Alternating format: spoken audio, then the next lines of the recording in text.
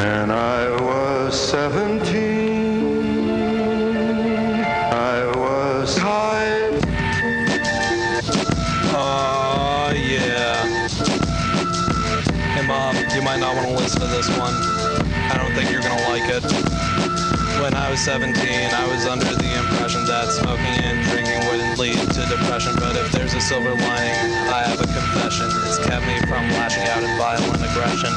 The more you stay sedated, the less you start to hate it. Before you even know it, you spend every moment faded. I found out the hard way, it doesn't fix heartbreak. You're gonna need some other shit to make that pain go away. All I want in life is to have a good time, but I got all this other shit weighing on my mind. So how can you blame me? It's just trying to find another way to leave my old self behind. All I want and all I need, all I want is a friend with weed. All I want and all I need, all I want is a friend with weed. All I want and all I need, all I want is a friend with weed. All I want and all I need, all I want is a friend with weed. Citizen Kane is your favorite movie? Guess we'll watch it. Can you just pass me the doobie? Rosebud is the name of his sled? That's fucking crazy. Time to go to work, too bad I'm feeling lazy. I get to my job, say hi to my boss. He says, son, are you high?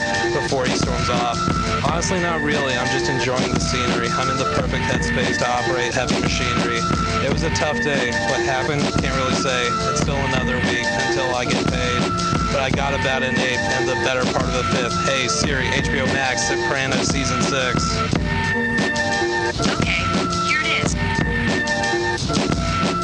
All I want and all I need, all I want is a friend with weed. All I want and all I need, all I want is a friend with weed. All I want and all I need, all I want is a friend with weed. All I want and all I need, all I want is a friend with weed.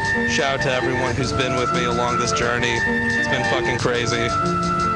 Thanks for the beat, Frank.